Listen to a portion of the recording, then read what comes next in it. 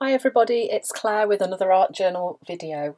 Today I'm working in my Square Dylusions journal and I'm going to be using a stamp set by Danielle Mack, which is called Rise Above. It's got a fabulous face stamp on it and it's really great for a starting point for a page.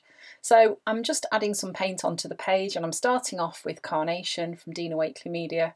And then I'm using heather, so I'm using some of the pastel colours, and then at the end I just add a bit of mineral as well.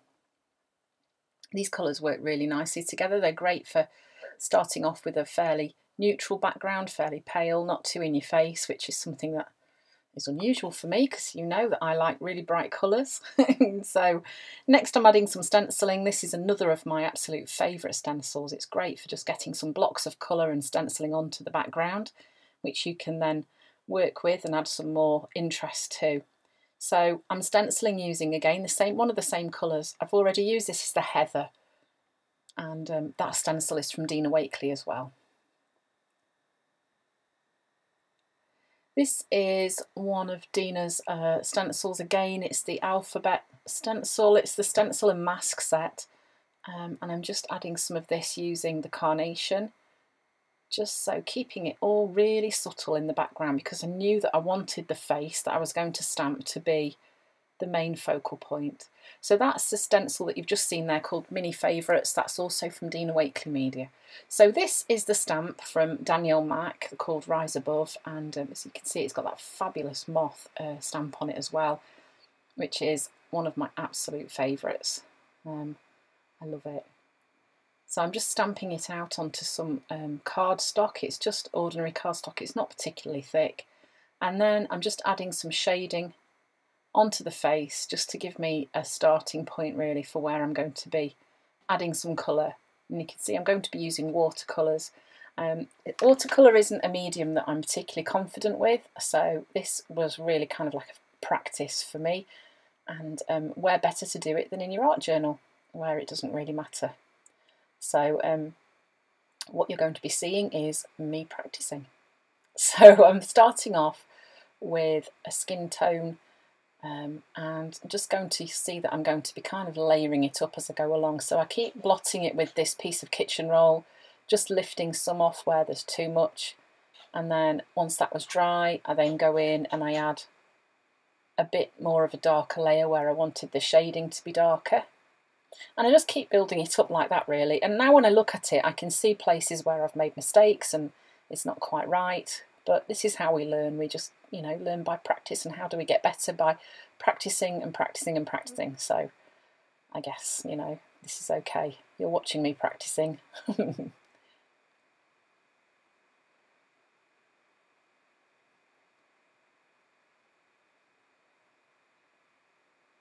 I quite like the painterly look as well, so I'm not particularly worried about the fact that you can see some of the paint strokes and things. I don't think it really matters. It's a look that I quite like. So I think don't be afraid to just give it a try. I think the one area looking at it now where it didn't quite go right is the cheeks, but you know, it's okay, it doesn't matter, does it? So then I'm just adding some colour into the eyes.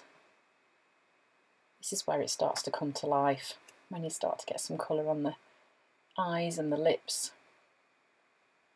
And that catch light in the eye as well makes all the difference.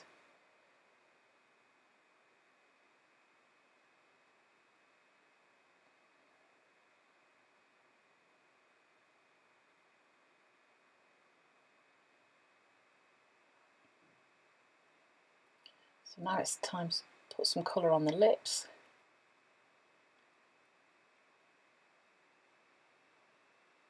And this paint palette that I'm using, it's a watercolour set and it's a mixture of Winsor & Newton and Prima watercolours. I've kind of shoved them all together, my favourite ones, mostly for when I go away, which of course with COVID we haven't done much of that recently. So it just means it's quite a handy little set to have with me when we are travelling. So I'm just fussy cutting this out as best I can. And then I'm just measuring up sort of where the hair's going to go.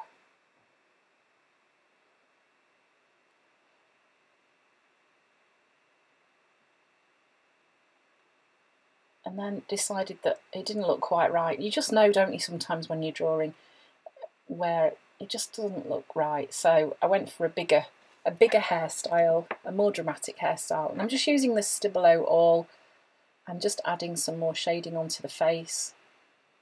And then some double-sided tape and some glue stick just to stick this in. Because it is cardstock, it is a little bit thicker. I wanted to make sure it wasn't going to come off the page. So then just sticking her in place, and then I'm starting to work on the hair. So I am using acrylic paint for the hair, and just the reason I've gone for that is because it is a little bit more opaque than the watercolour, and I can sort of layer it up. The colour that I've started with first is, you can see it's a little bit metallic, and it was a little bit of sterling, I think, and then I'm just going in with a slightly darker and just adding an idea of some curls onto there. So these are the moths, and I'm going to use 3 because odd numbers work well, and I'm going to be colouring these in using, to start off with, some watercolour paint again. I love the detail on these stamps, they're so pretty, there's so many things you could do with them. So I'm doing them all the same so that they kind of work well together on the page.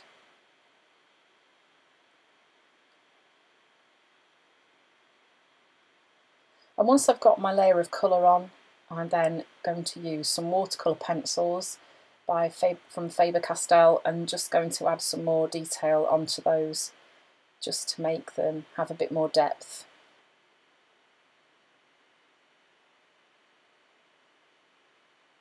I sped this bit up quite a bit because otherwise it's a little bit boring watching someone colouring the same thing 3 times over. So you can see I'm just adding some more depth onto one side of the bits of the butterfly / moth. Not really sure. I think it is a moth, but I'm not sure. So then again, I'm just sticking them in using glue stick, and then once they're stuck in place, you see I was just bending that into the fold of the page. I'm just adding in their antennae, and I'm just using this black pen and just adding some more of those curls onto the hair that were actually part of the initial stamp that had disappeared underneath all the paint, and then just using a white gel pen and adding some white highlights back onto the moths. So some splatters using Dina Wakley gloss paint in Fuchsia, and then this is a stamp set from Darkroom Door, another one of my favourites. I think it's called Scribbled Alphabet, but if you have a look on Darkroom Door, if you like, it is easy to find. It's a very, very easily recognisable stamp set. So I just stamped those onto some collage tissue paper, and I'm gluing those in place using some gel medium, just simple words, keeping it bold, because I wanted the star of the page to be the face. And there we go, there's the finished page. So watching me practice with watercolours, a little bit scary, but you know, give it a go, give it a try.